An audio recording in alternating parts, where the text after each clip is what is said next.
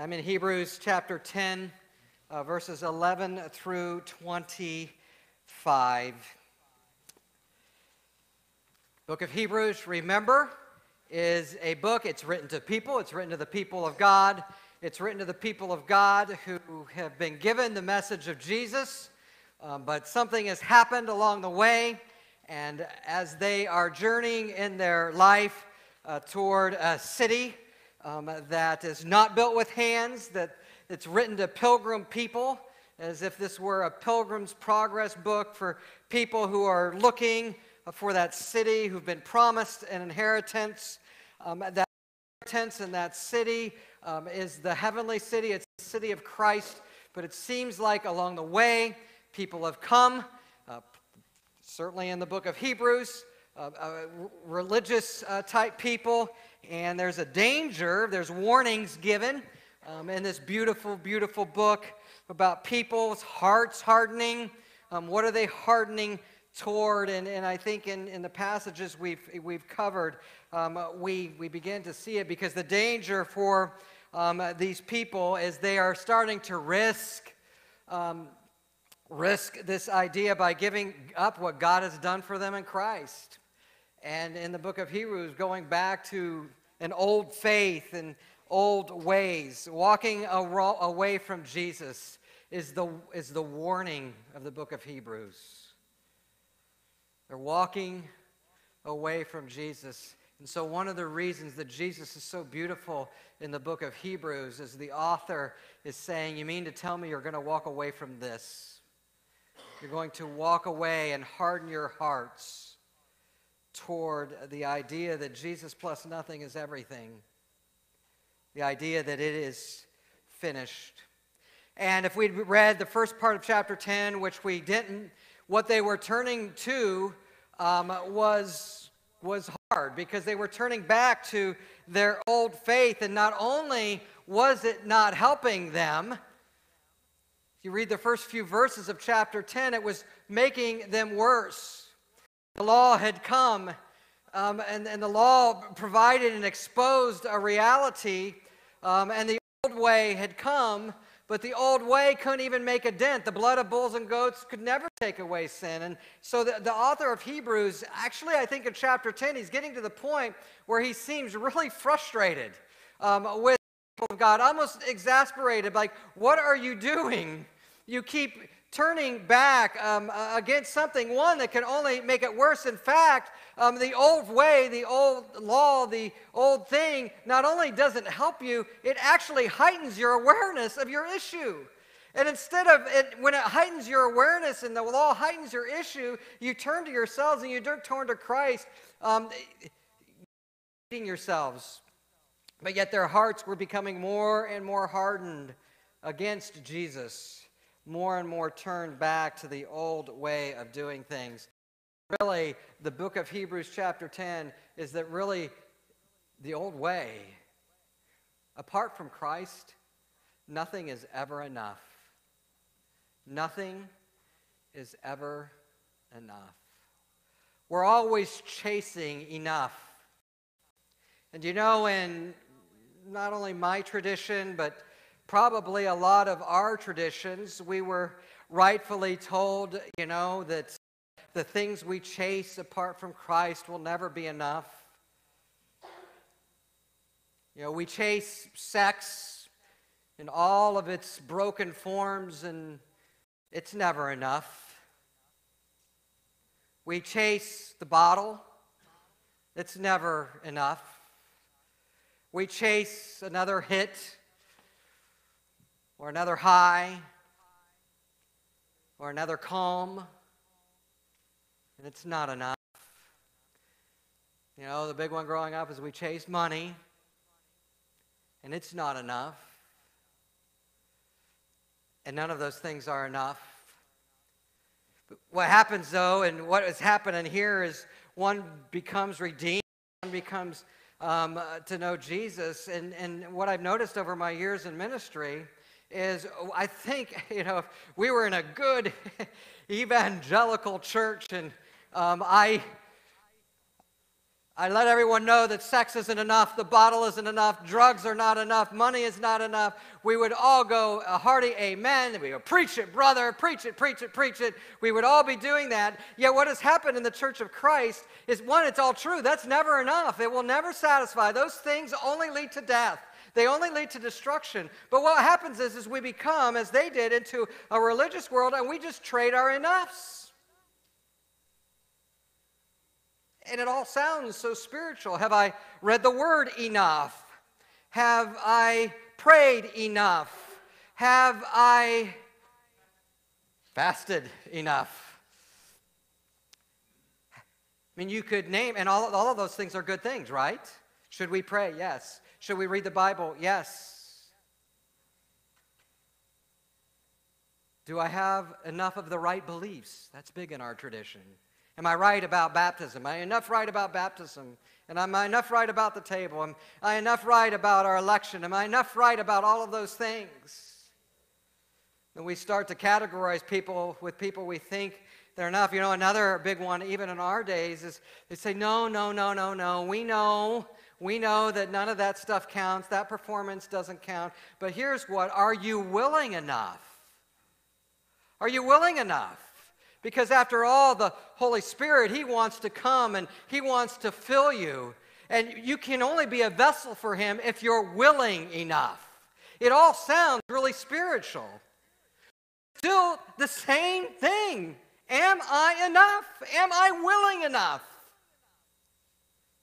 We just want to chase it and chase it and chase it. That's where we are today, and I'm going to read through this, and I'm going to read through one slide at a time because I'm just going to preach. This text preaches itself, so I'm going to try to just kind of get out of the way of the text for the most part this morning, and just read it. So this is Hebrews 10, 11 through 25. Day after day, every priest stands and performs his religious duties again and again. He offers the same sacrifices which can never take away sins, which can't put a dent in anything. You got to capture what the author is trying to say here. Day after day, the priest stands and performs his religious duties. And it's not just day after day. He does the same thing again and again and again. And what makes this so crazy is the priest does it day after day after day. And he does it again and again and again, and nothing's accomplished. I mean, the author is trying to pull you in. And see, it doesn't matter if you repeat it day after day after day, the religious duties and the sacrifices of the old faith. And it doesn't matter not only you do it day after day, but you do it again after again after again. It doesn't put a dent into the sin problem. Take away sin. And we have the beautiful buts of Scripture. But when this priest, Jesus, had offered for all time one sacrifice for sins, he sat down at the right hand of God, and now he waits to make his enemies his footstool. For by one sacrifice he has made perfect forever those who are being made holy. These two verses, these two contrasts are meant to go back to back. Go back. I'm not ready to go back to the next slide. Day after day, again and again, nothing's ever accomplished. But there's a priest, and his name is Jesus, who just once, not again and again and again and again, but once offered for all time one sacrifice for sins. He sat down at the right hand of God. He then waits for his enemies to be made his footstool. And this one time that only happens once, this one sacrifice, it worked. He made us perfect, and he didn't just make us perfect till the next time we applied the sacrifice. He didn't just make it perfect. It's one for all time, and we are made perfect, past tense, forever. You're meant to see the contrast, that Jesus isn't just greater than the old way. He's supersized greater than the old way. He doesn't even compare to the old way. The old way failed. It was just a shadow to point us to Jesus. Well, they did it day after day after day. He did it for one time. And you know what? His one-time sacrifice perfected forever all of us who are being made holy. It's kind of this idea that we're in this journey, and yes, we're being perfected, but we are already perfected. It is a done work, because he who has begun a good work in you, you can be confident that he will perform it until the day of Jesus Christ. One of the reasons I know in the big word in our language of growing in Christ is this word sanctification. One reason I know you all are already sanctified. Yes, you are being sanctified, but I know it will be completed because right now Jesus is praying for you. You don't even need me praying for you. He's praying for you. And for who Jesus prays, it will happen. For by one sacrifice he has made perfect forever those who are being made holy. And one last thing before I move on to the next slide that I think is the big image picture here. Day after day, the priest stands and performs his religious duty. What is Jesus doing? He's sitting. He's sitting. You know why he's sitting? Because it is finished. It's done. The priest stands day after day after day. And Jesus, one sacrifice, once for all, does it. And he sits down because he's done. That's how done it is. And it is so done that we are perfected forever. Now that's pretty incredible to believe, and we don't necessarily like hearing that kind of news all the time. That news actually makes us a little scared sometimes because it actually seems preposterous. We're perfected forever already. It's already done. You know what? We're going to struggle to believe that. And you know what? The author, he understands that. He says, you know what? You might believe this is crazy. You might believe this is preposterous. So next slide. We're going to need some help to believe this. So who do we have to help us believe that? The Holy Spirit.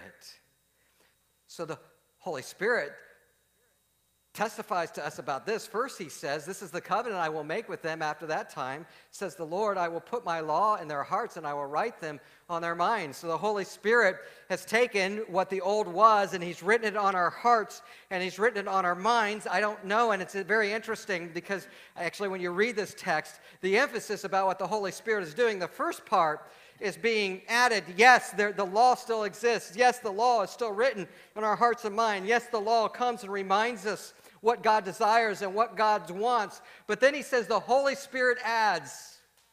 This is the thing we struggle to believe. This is what the Holy Spirit adds. That their sins and lawless acts, God will remember no more. You see, it takes a supernatural whole. You want to know what the Holy Spirit does? He helps me and you remember that God will remember our sinless and lawless acts no more. That's great news. But that takes a work of the Holy Spirit for us actually to rest in that. That their sins, our sins, and everyone this morning, as things that you maybe have done, there are things that some of you, probably all of us, have done in our past that sit in our hearts, and we wonder, will God ever truly forgive me for that?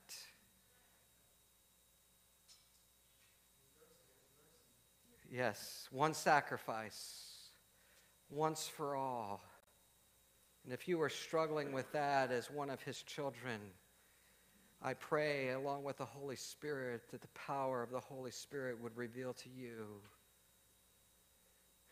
that your sin And all of your lawless acts, God remembers no more. Only the work of the Holy Spirit could ever convince us of that. You want to know what the role of the Holy Spirit is? The role of the Holy Spirit is to convince us that our sins and lawless acts are remembered no more from God.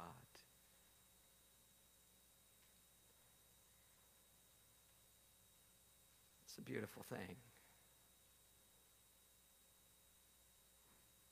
Next line. So here's the truth.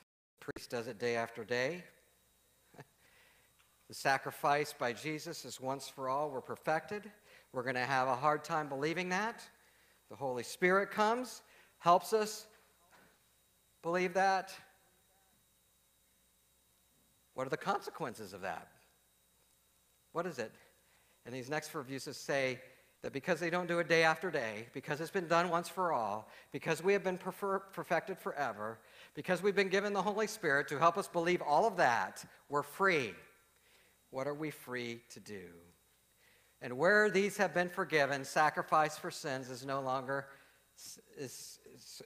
necessary. So where sins have been forgiven, since he remembers our lawless deeds no more, the sacrifice, this performance is no longer necessary. Therefore, brothers and sisters, I just have two things. We have confidence. I'm going to just touch briefly on that. We have confidence to enter the most holy place. That's the place that in the Old Testament was a place where the basin was, but now it's the holy place. It's heaven itself by the blood of Jesus, by a new and living way open to us through the curtain that is his body. And since we have a great priest over the house of God, let us draw near to God with a sincere heart and with full assurance that faith brings, having our hearts sprinkled to cleanse us from a guilty, actually evil conscience, and having our bodies washed with pure water. Stay on that slide. I'm not going to go to the next one yet.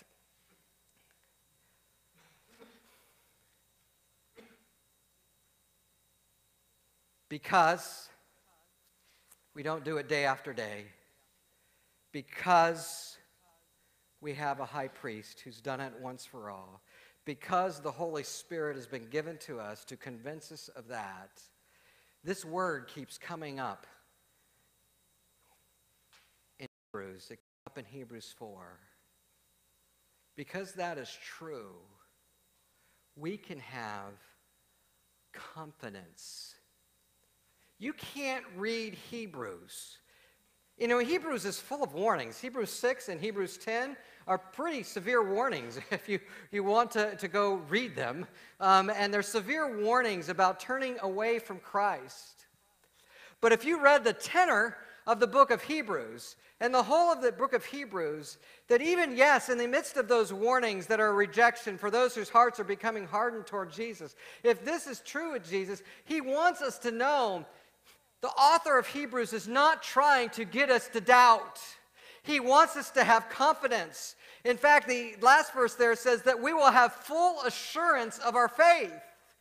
We can be confident in Hebrews 4 that we can go boldly to the throne of grace. We can be fearless. There is something about this once-for-all high priest sacrifice that allows us to be full of confidence. And that is the role that I believe the minister of Christ, as we leave here, is to give you confidence, assurance, not assurance in what you're doing. And here's our struggle, because we don't believe. Oh, go to the next slide. We're on to the next slide, the one that right there. We have confidence. We have assurance. You know why we are so unconfident? You know why the church struggles with its confidence? You know why you individually struggle with your confidence? You know, we hear this message of Christ and we think it's great that it is finished, and then someone comes along and says, oops, there's more.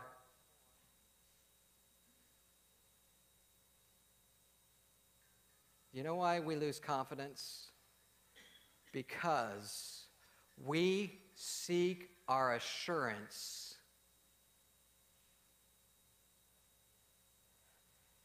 in our fruit, and we're actually taught that.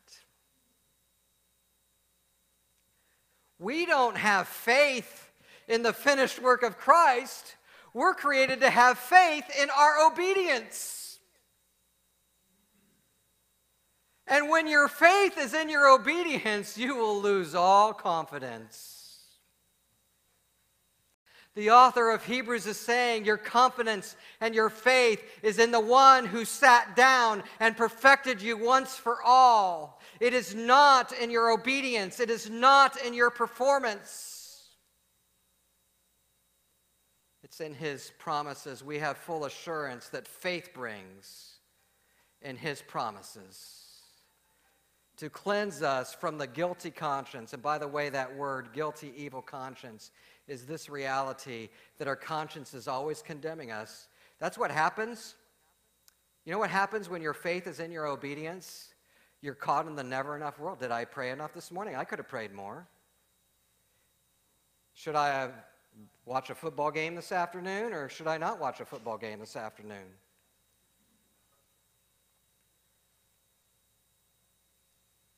How much should I read?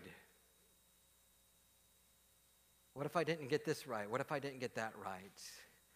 Our faith and our assurance comes into needing to be enough. And the author of Hebrews says, no, you have confidence and you have full assurance because of what Jesus did. And this is a beautiful passage. I mean, he's making it abundantly clear that that is the confidence by which we have. You know, our conscience accuses us, and the evil one's name is the accuser. And we take that to the one who sits at the throne of grace. And every misstep we have, we live in fear. And we lack full assurance and confidence because we're looking at our own faithfulness instead of his. But not only will this truth bring us confidence, it's free. Next slide. Next slide.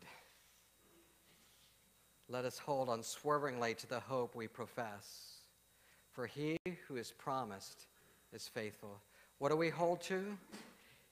His faithfulness. We hold to the one who's promised. He is faithful. And let us then consider, knowing that he sits, knowing that I and you are perfectly going to be set apart and made by his work, knowing that we can have full confidence and assurance to him, it then frees you and I to turn our eyes outward toward others. You see, if our faith is in our obedience, guess where my eyes are going to be all the time? On myself. But if I know that's taken care of, let's consider then how, because of that truth, how we may spur one another to love and good deeds, how we can encourage one another, not giving up meeting together. You know why we gather? We gather so that we will spur one another on to love and good deeds. We will gather to remind each other that it is finished. We will gather to remind ourselves that it is finished.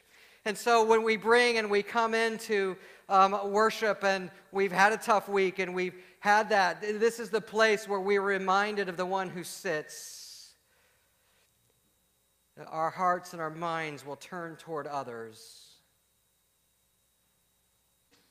And that we will run to the place where we hear over and over again that he is the once for all, sat down, sacrificed. And we need to do this because we live in the end days. We do it. We need each other.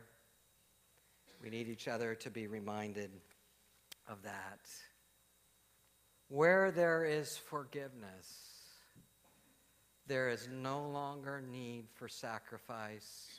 Where there is forgiveness, there is no longer the need to chase enough. Because Jesus is enough.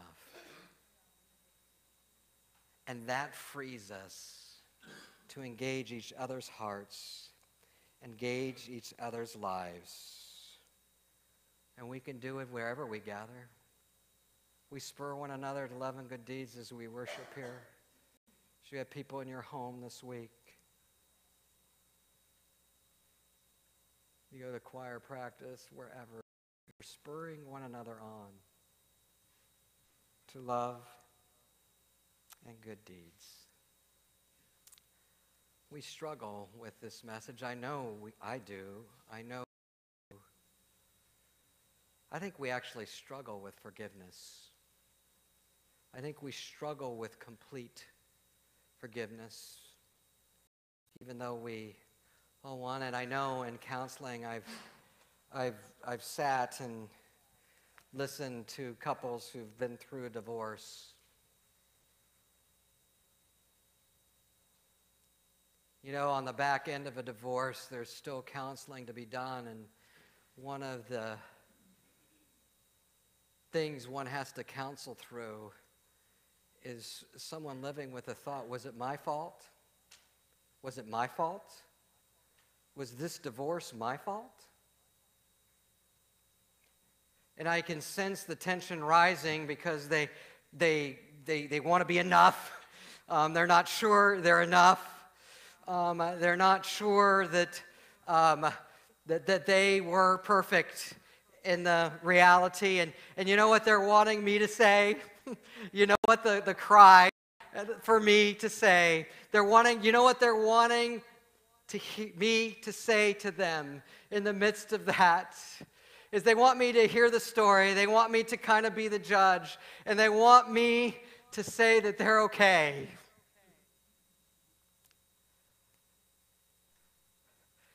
They want to be enough. And as I've gotten older in ministry, I hear the story. Some people never come back to counseling or to church. And you know what I say?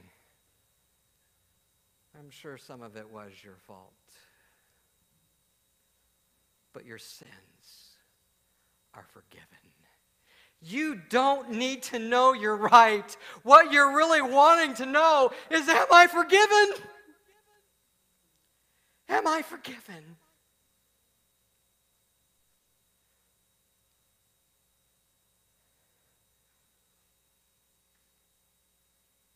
It's hard.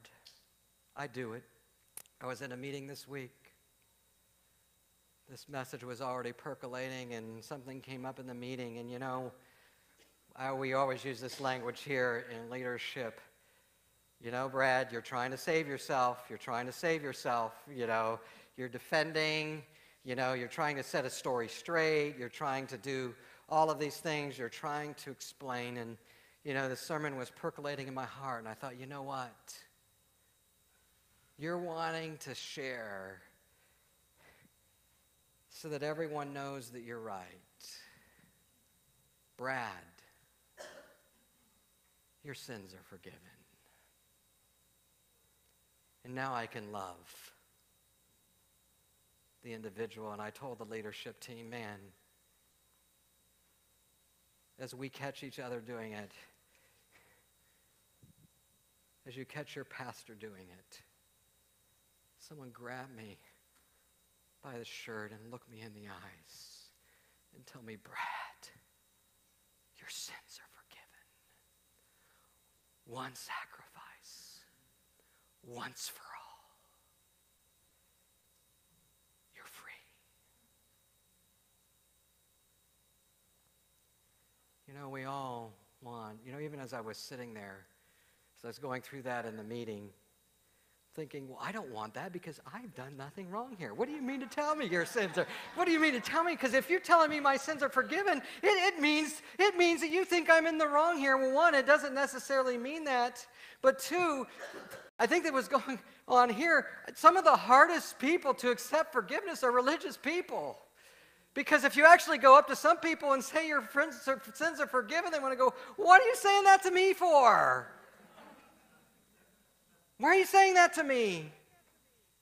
And yet I believe that in all of our defense, that if we were to unpack it, that is what our hearts long for, and that's what sets us free.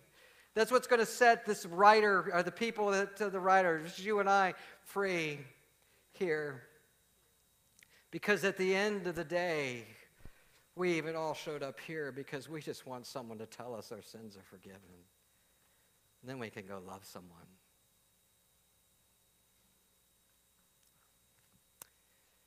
Ernest Hemingway captures the human heart in ways he probably doesn't know, but I think, he was an author who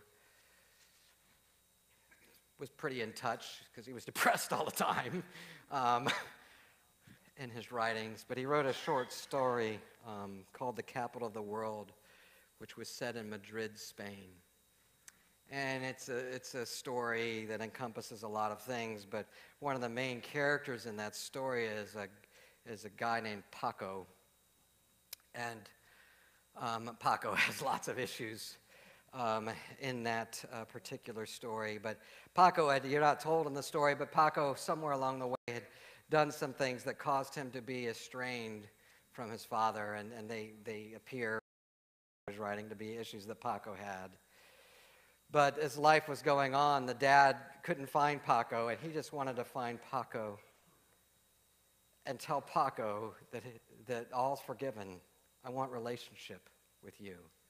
I just want relationship with you, Paco. But Paco, he knew Paco was in the city, so he actually put an ad in the paper, in the local paper, and said, Paco, this is your father. All is forgiven. Will you meet me at the Hotel Montana at noon tomorrow, because I just want to restore relationship with you.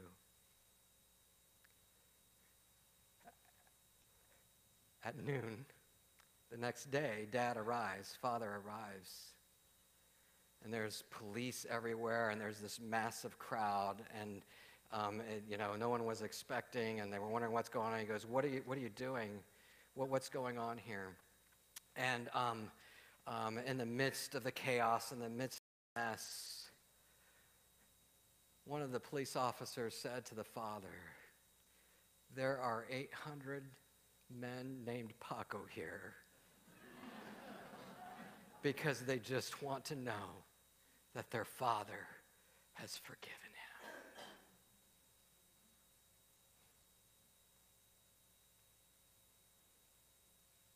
That resonates.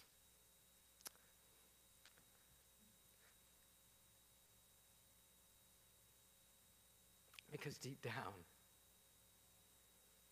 we just want to know that our Father has forgiven us. Where there is forgiveness, it is enough. So the question this morning for you and I is, what are you and I leaning into to be okay? What are we leaning into in our stories that would just make us okay? That would make us enough? That would make us whole? That would make us complete? And we all have something. We all have something that our hearts are longing for. Whether it's an estranged relationship with a child, whether it's to undo the past, whether it's to go back and do something over again, you can fill in the blank. But what are you leaning into this morning that will just make you okay? That will make you enough? That will finally think, you know what, I won't have to worry about that anymore. I can be free to bake pies. I can be free to love and do good deeds and to spur one another on. And it never comes. What are you leaning into? Leaning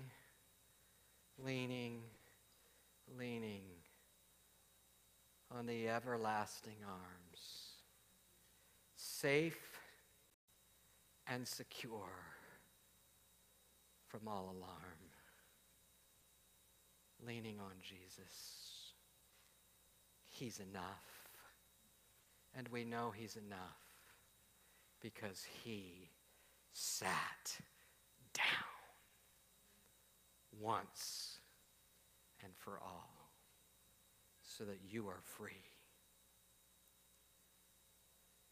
to love your neighbor and to love him. The only way you will get to the place of loving your neighbor is that,